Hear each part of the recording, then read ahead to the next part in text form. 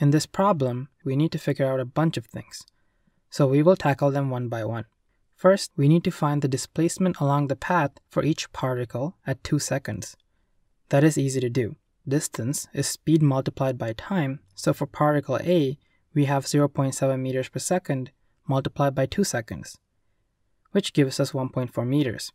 For the second particle, we have 1.5 meters per second multiplied by 2 seconds, which gives us 3 meters. The second part of the question asks us to calculate the position vector for each of the particles at 2 seconds. To find position vectors, we need to figure out the angle created from the movement of each of the particles. In other words, the angle made with respect to the y-axis. So how would we find that? We could find the value in radians and then convert it to degrees, but another way is to think about the circumference of the circle. The circumference is 2 pi r, or 2 pi multiplied by 5 meters. So the circumference is 31.42 meters. We know particle A moved 1.4 meters. We also know that a circle is 360 degrees. So if we take a ratio, we can write it using degrees. In other words, we can divide 1.4 by 31.42 meters, and then multiply it by 360 degrees. That gives us 16.04 degrees for the first particle. The same process applies for particle B.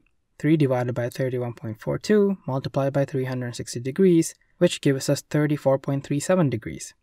Now let's look closely at our diagram. We need a position vector from the origin to A. Let's first think about the x-axis. That can be found using sine, which is opposite over hypotenuse. So we have sine 16.04 degrees is equal to x over 5. Solving gives us the x length. Now for the y-axis.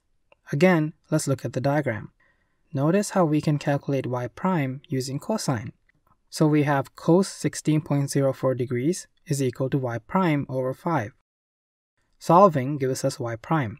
Now to figure out the y length, we just need to subtract y prime from the radius, which is 5 meters. So now we have the y length as well. Now we can write our position vector. We will do the same process for particle B. Remember that since these are position vectors, positive and negative signs are important. Since this particle is to the left, the x-axis component has to be negative, since the right is positive. Y component will still be positive since the particle went up. So for the x component, we have negative 5 sine 34.37 degrees. The y component is 5 minus 5 cos 34.37 degrees. Again, we followed the same logic as we did with particle A. If you draw out the triangles, it might help you visualize it better. Now we can write our position vector for particle B. The last part of the question asks us to find the shortest distance between the two particles. The shortest distance can be found by subtracting one position vector from the other. This gives us another position vector, but since we need the distance, we need to find the magnitude of this vector. Solving gives us the shortest distance between the two particles. Thanks for watching, and good luck with your studies.